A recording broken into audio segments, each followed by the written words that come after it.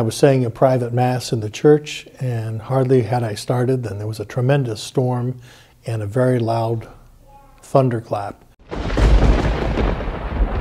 The lights went out, and I could tell the church had been hit. So I checked around, I stopped the mass, and made sure that there wasn't anything going on. I looked out to see if any bricks had fallen, because you felt the air pressure change and all that.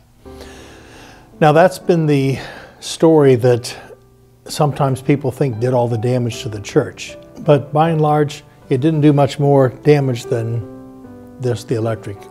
But we went up in the attic nonetheless. It was time to give the building a good look-see, and they found some serious structural issues there. And in October, the inspector of the building condemned it.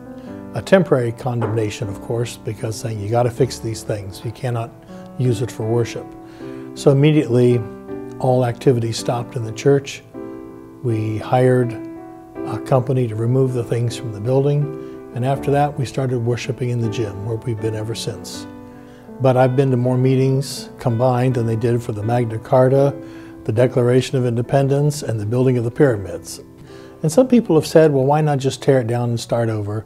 But this is a classic building. It's an icon of the neighborhood. It's really one of the most historic buildings in the whole city, and it would be a shame to lose it if it can be saved.